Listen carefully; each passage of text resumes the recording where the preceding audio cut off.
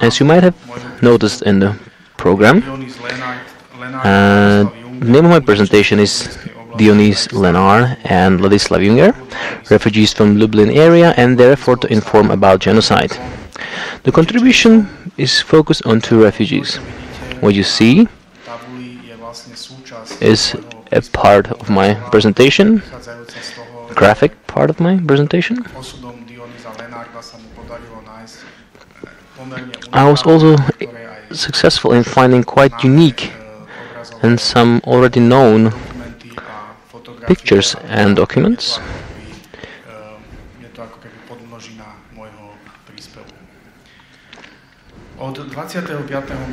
So from 25th March to 20th October 1942, 57,000 Jews were transported in 57 transport from Slovakia.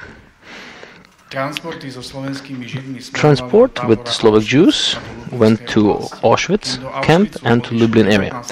To Auschwitz we had 19 transports and to Lublin area we had 38 transports, altogether including 39,000 Jews. The majority of them were slaughtered and murdered, and the unmistakable fact is that in the Lublin area the greatest part of Jewish population from Slovakia was murdered. So we are remembering their message of the refugees from the camp Auschwitz-Birkenau. We're talking about the story of Alfred Wetzler and Rudolf Vrba. They escaped the Nazi war machine from Lublin area almost 2 years before Wetzler and Vrba, in the summer 1942. Talking about Dionýz, Lenárd and Ladislav Junger. They were also, just as Wetzler and Vrba,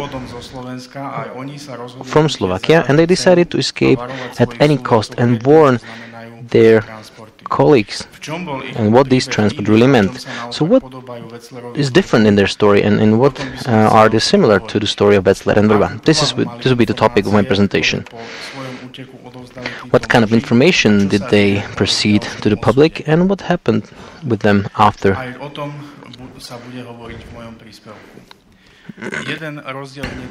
So one distinction from the beginning. In the case of Mr. Lenárd and Junger, we're talking about two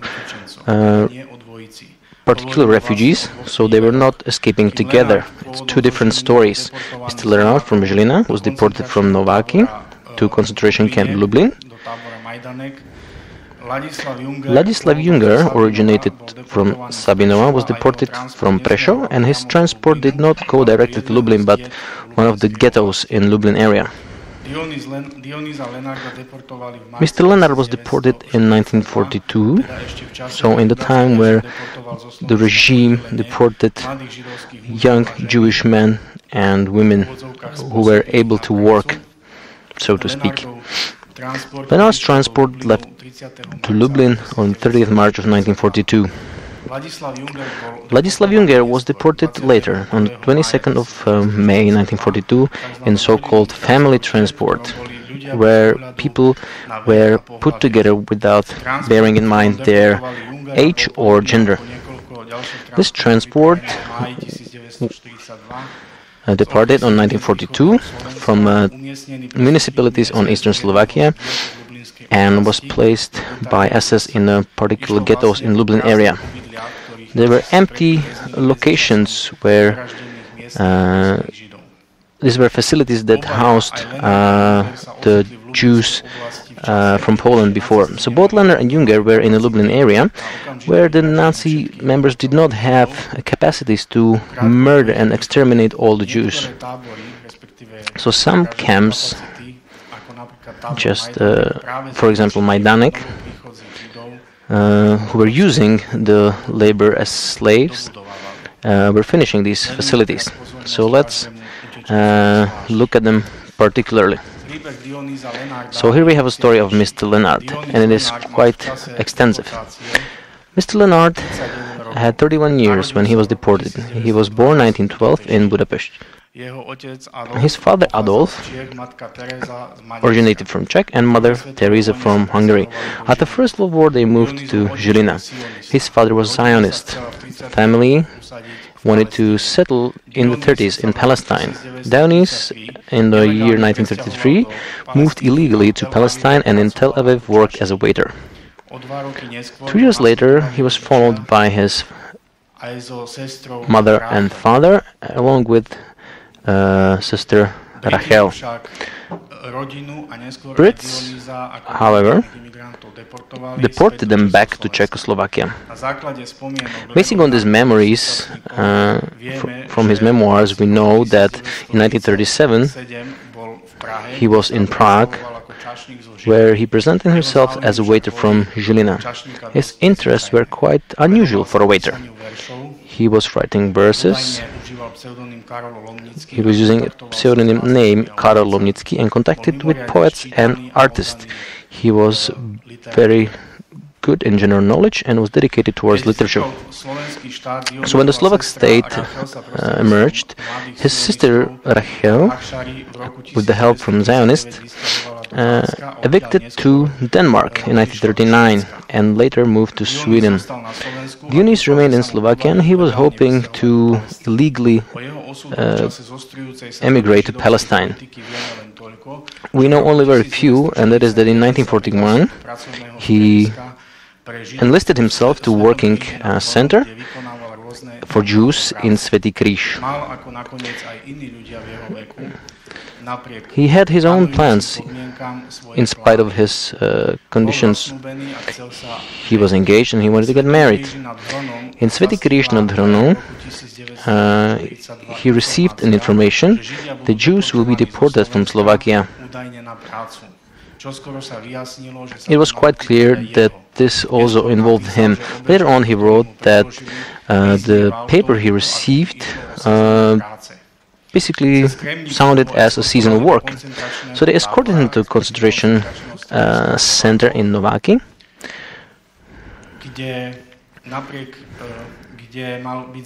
well, he should be directed towards the transport. He noticed the brutality which the Nazis handled the Jews, and also noticed the words of the SS officer who said that if they find some valuable ownership and property after the transport by these Jews, they will be shot on sight. He followed the transport with the terrible conditions to the camp Majdanek. After the arrival and 2 days without water, they received an offer from the wards to change 1 glass of water for a suit and later for a golden watch. Lenárd asked, "How much is human life worth in this place?" End quote. We didn't know back then that all this was just a foreplay to what was going to come, a much more brutal reality. So following weeks, Mr. Lenárd survived hell. In these facilities we had thousands and thousands of Jews from Slovakia. They were here together with the German criminals and Soviet war prisoners. SS members were using the wards of Lithuania and Ukraine, and they started quite a brutal regime. They had working commandos from the prisoners. They were still building the camp. They were still working the hard manual labor to sustain its function. But this was still done during the murders, slaughter, no food, and this food only was in such bad condition that it only further increased the weakness of the organism. So in his report, after he escaped, he wrote, "I think that whatever animal had a greater value than we had." He believed that many people died every day, and half of these in a natural way, if we can call it naturally, if someone dies by exhaustion. The second half died in a violent death. Lenárd saw himself as SS member shot on sight a Slovak Jew who tripped on the lawn of the camp and touched by accident the clothes of SS member. He immediately saw how they shot a young prisoner who stole a raw potato. He saw where the Slovak Jew approached the fence and he was shot on sight. He talked to the Lublin Jews and he saw a lot of crimes in the several weeks. When his co-prisoner Tibor Schneider asked him, "What do you think if he is going to see his wife, whether they are going to come back alive?" Lenárd replied, "It's hard to answer you these questions, but if it goes with this pace, we will not survive. Even if they do not shoot us, it is all illusionary. You see that from 50,000 Lublin Jews, we have only 3,000 remaining. Why would they spare us?" End of quote. So he decided to escape at any price, at any cost. In his report, he wrote that apart from his family members, he was thinking of something else. He wanted influence on the powers that are able to forbid the development of this catastrophe. Come to Slovakia at any cost and inform all Jews that are remaining back in Slovakia on the greatest fraud in history. So, small deviation. In his report that was remained, he clearly states that his aim was to come to Slovakia and inform about what was happening in the concentration camp. In particular part, he was clearly stating that he wants to go from house to house and say what he survived. So although he originally planning was to escape with the two co-prisoners, Strasser and Schlesinger, who were both from Slovakia, when the critical day came, he was alone. On a particular day on 1942, on an unknown day, he hid himself on a fjord field of the camp, where the camp was divided in the particular fields. So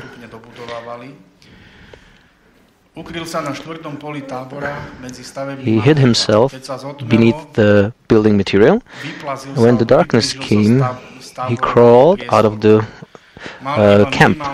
He only had minimal food and resources, so he really had to turn to Jewish population and Polish population for help. Several helped him, several did not. A lot of details of his road and journey were wrote on the pages that were not recovered. However, we know that in the July 1942, Dionýz Lenárd came to Slovakia. His journey supposed to take 32 days. He did not find his parents there, and they were deported on the 29th of April to Auschwitz, where they both died. Lenárd had to hide in Slovakia, of course. The former worker of Central Office of Jews, who met with Lenárd in 1943,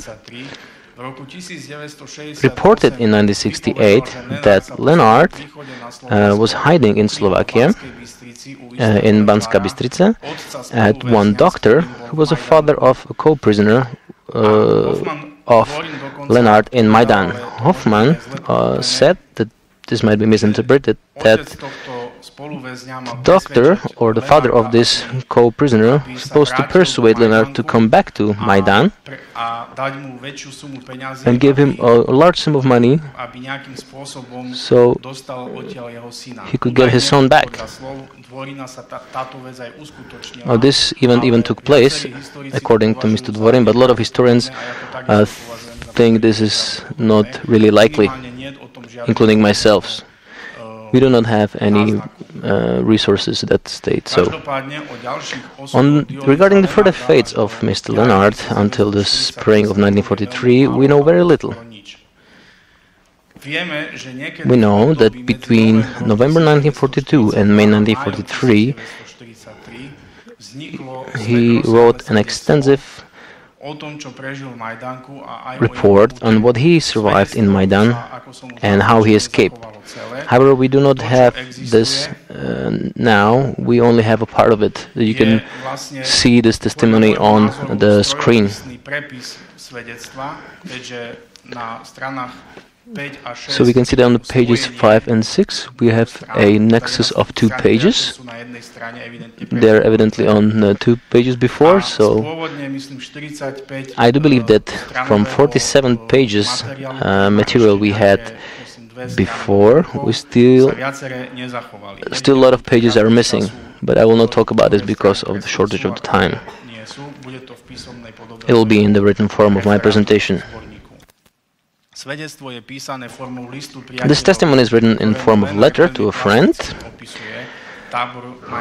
and in this letter you can see a plastic report of how the Maidanic camp looked like. This testimony, or a letter if you want,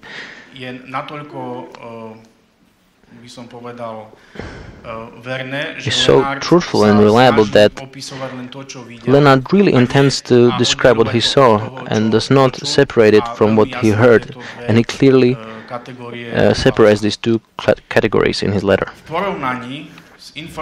So in comparison to information of Vrba and Wetzler, there is one clear distinction. Lenárd witnessed an early phase of the crime. He was one of the first that were taken to Maidanic camp from Slovakia, and he escaped several months earlier before the gas chambers and selections began. He escaped, I think, somewhere around the time where Mr. Vrba was supposed to arrive to camp. This was in the 30th of 6, 1942, when Vrba was moved to transport in Auschwitz. So Lenárd saw murder, death from exhaustion, diseases, but not selections and mass murders in gas chambers. In spite of this, I do believe that he saw a lot, so that he can understand that the transport means death. That's why he escaped and wanted to warn people. It is quite clear that information of what he saw was passed on to further people in Slovakia, even before he wrote his testimony. I expect that the Jews he met, he informed them. His informations reached Rabbi Frieder, and a copy of testimony is in the diary of Mr. Frieder.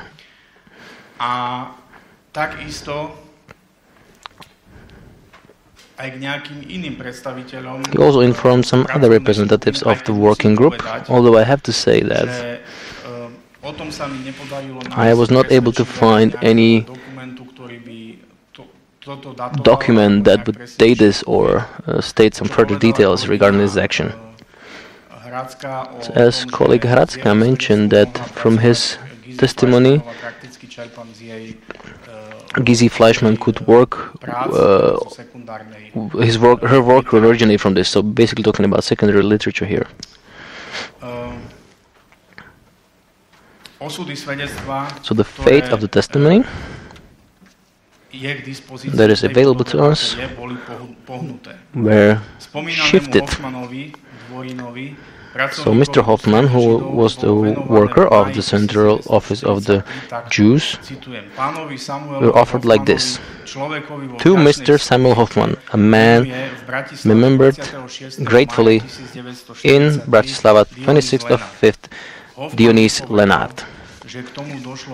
Hoffman testified that this was shortly after Lenárd was arrested in Bratislava. He was arrested and imprisoned in the Jewish police headquarters on Göring Street 43, where Hoffman was a representative of the Central Office of Jews. Here Lenárd should represent his faith and report. However, Hoffman did incorrectly date this meeting on the year 1944. The next one who talked to Lenárd and was reading the testimony, or the information you can read in the testimony, was an artist and caricaturist, Stefan Bednar, who had a connection with the resistance. For a long time, Lenárd's testimony was signed by a different name, Šaňo, as you can see on the left side. and it was quoted by historians as a testimony of unknown prisoner. Only by the test of time, the Israeli historians were able to identify that the author of the testimony was Dionýz Daniel Lenárd.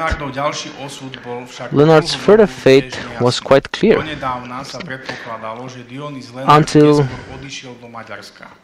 couple of years back. It was expected that Dionýz went to Hungary, so that his aim was to move to Hungary. Supposedly he was seen in 1944 in Hungary. It was expected that he was met with the fate of Hungarian Jews who were deported since May 1944 to extermination camp Auschwitz. My research in the framework of this project, Vrba-Wetzler, clearly shows that this was not the case. Dionýz Lenárd was imprisoned 8th of June 1943 in the work camp for Jews in Sphérique. Here he remained until February 1944, where, as we know from his camp health record, he ran away.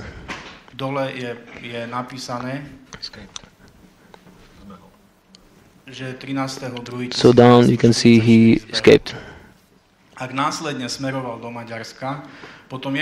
So if he moved to Hungary, his stay must have been really short, because in 11th of 8th he was writing already to his sister to send letters to him to an address of his relatives in Žilina.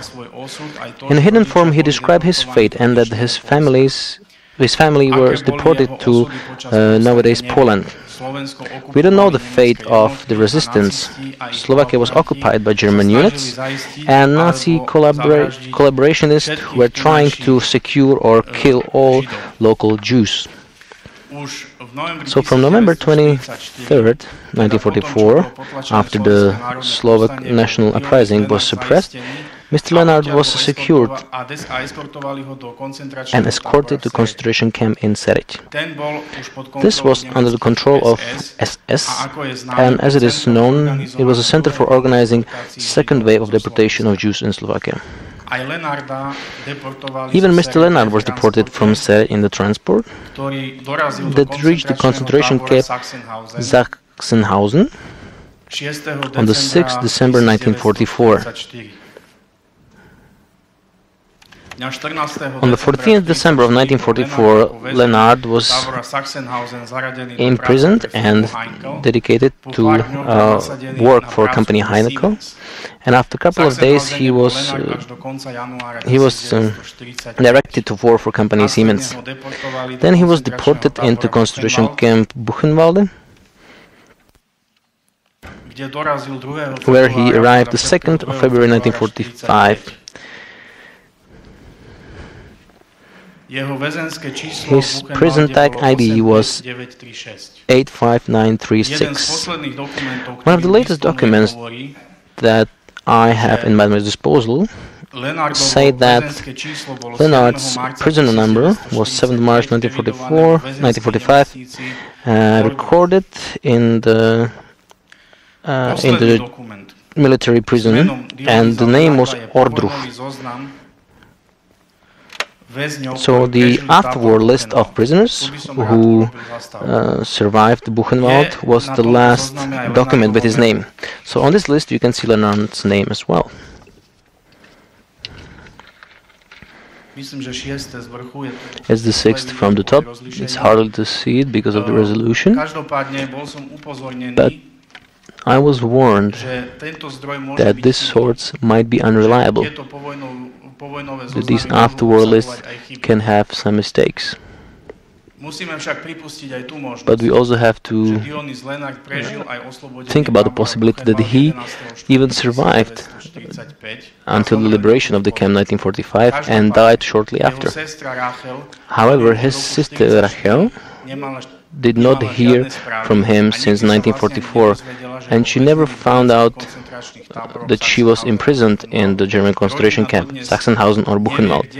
So family does not know whether he died and where he died. I would like to say that a couple of days ago I was able to contact with the relatives of Mr. Lenárd, with his niece,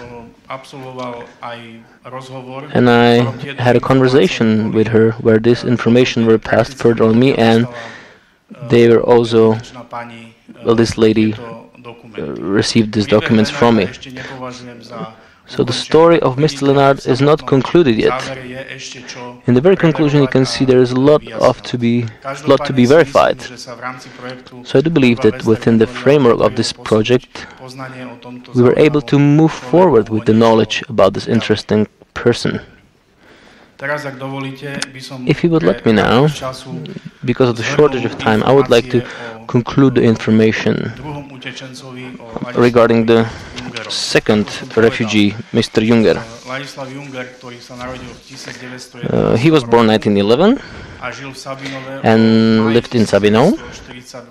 He was deported in 1942 in May to a ghetto in Lublin area. He was able to escape there, and he came to Sabinov, where he was recognized by a young guy who reported him, and he was arrested and moved to concentration center here in Žilina. He was isolated here for 5 weeks, so he could not come in contact with other prisoners. His further fates are hard to reconstruct. However, at the national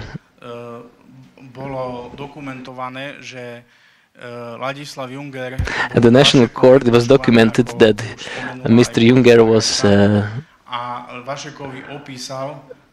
supposed to give a testimony, and he described that he escaped the ghetto in the Lublin area, where he found out that the Jews who conducted a similar work as him were murdered into the mass graves. This information were one of those that made the national court decide the further actions. So he had information of physical liquidation of the Jews on the area of today's Poland. Unfortunately, when we talk about Mr. Lenárd, I had the possibility to find a lot of unknown documents. With Mr. Junger, I was not so lucky. I have a lot of problems of finding some crucial information and documents. I really do believe that towards the end of my research that I would like to publicize, I will be able to solve these questions. Thank you very much for your attention.